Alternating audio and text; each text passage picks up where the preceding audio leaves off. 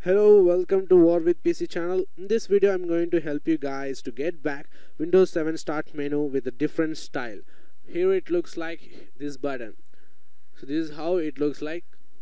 So let's get started. I have put the link in the description. Just copy it and paste it in address bar. Once you've done so, it will go to download.cnet.com. Where is the software available? Classic Start 8. Just click on download now.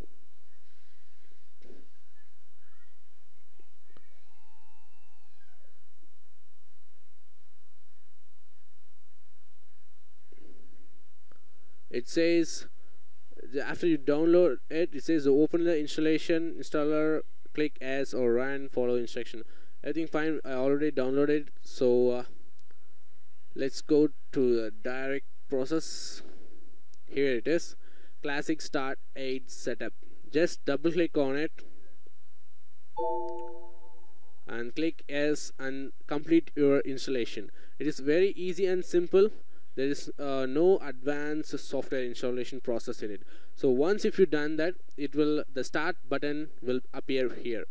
It look like this, and just click on it, and if you can see, it's all very similar to Windows 7 where you can get it, but there are two additional few buttons over here: PC protection and then online backup. When you click this, it will directly go to the a particular website, where you can where it is available to protect our PC, something like that, and online backup, all those stuffs. So if you see here, it is all the same like Windows 7, and I think it is very good when compared to Windows 7. Also, all programs that you have installed is available here. So everything works perfect and simple. So if you feel this video is very helpful, don't forget to hit subscribe button. So if you have any doubts about this, just hit on the comment below and I will be always available to reply. So thanks for watching, guys.